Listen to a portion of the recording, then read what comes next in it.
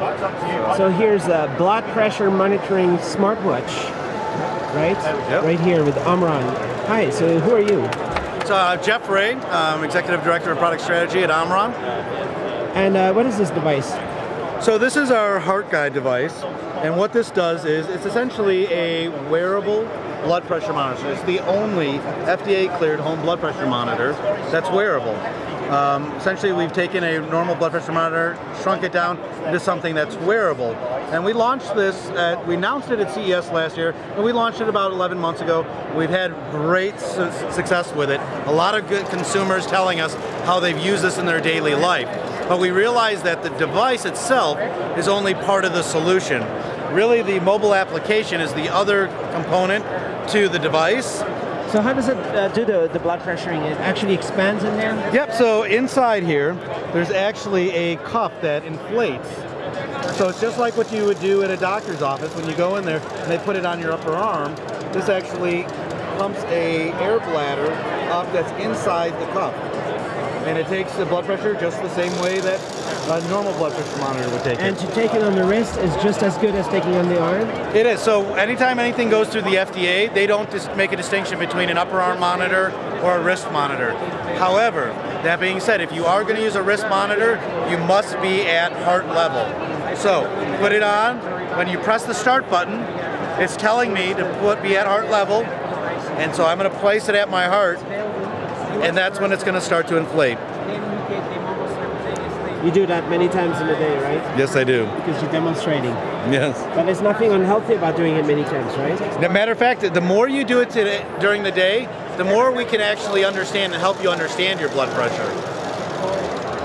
So how long does it take? It takes about 30 seconds. It might air out because I moved it because I thought it stopped. Yeah. So this year we also FDA means accurate. Yeah, so the FDA just reviews the clinical data that we have. We do clinical studies, and we actually publish them, and they're peer reviewed by doctors, just to make sure that the clinical studies are performed correctly. And because I'm talking, this is going to be a really high number. All right. Well, my systolic's okay. My diastolic was a little high. So normally you should just be a little bit quiet for 30 seconds. Yeah, anytime you take your blood pressure, just because we made it wearable doesn't mean you don't follow the American Heart Association guidelines for taking blood pressure. You still want to be resting, sitting down, do not eat, smoke, drink for 30 minutes. So you still want to follow all those same guidelines. We're just making it more portable so you can take it anytime, anywhere. And not, for example, not speak too much while... What's that? Not speak too much while taking it. Yeah, you should never talk too much while... Which is a problem for me. No problem. But then right there, you said 11 months ago, but I did the first video with you 4 years ago. So well, that's when we started developing it. So what you're starting to see is that a lot of the wearable technology in health is now coming to the marketplace. We actually were ones that kind of started it. We started developing this 4 years ago, and that's when we introduced it. But then we had to go and do all those clinical studies that I told you about. And that takes a long time to do those clinical studies. And then it has to go through the FDA, which takes a long time. And then finally we were able to launch it, so last year, so that would have been the 3-year mark. And then now we've come up with a larger version. So pretty much millions of potential customers, no? Yeah, and really it's not about just getting somebody to use and buy our product. We're not in this to sell product, we're in this to help reduce and eliminate heart attacks and stroke. So that's why we actually have these devices. It's also why we have this new device too, it's part of it too. It's actually a connected pill cap.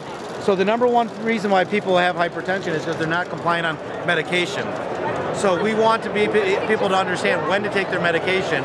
So when you use this and this together, along with the mobile application, so now you can actually see the days in which I took my medication and days where I skipped it. And I can then do a report that I can send to my doctor. This actually takes a second or two to generate. But now this report will get something that can be sent to my doctor. As it generates. Cell signal is bad in here. Okay, so here's the report. And what it's telling me is that there's my blood pressure trend, but then here's my medication trend. So now my doctor can look at this and say, is my blood pressure high because the medication is not working, or is it because I'm not taking it because of side effects or cost? So that's something that the doctor needs to know so that they can figure out, do I put you on something with less side effects or cost effective, or maybe I've just got you on the wrong medication. It's a really big deal. It is a really big deal. So because otherwise the doctor's just guessing a lot. It takes a doctor sometimes over a year, and sometimes never, to find the right combination of medication for you to be controlled.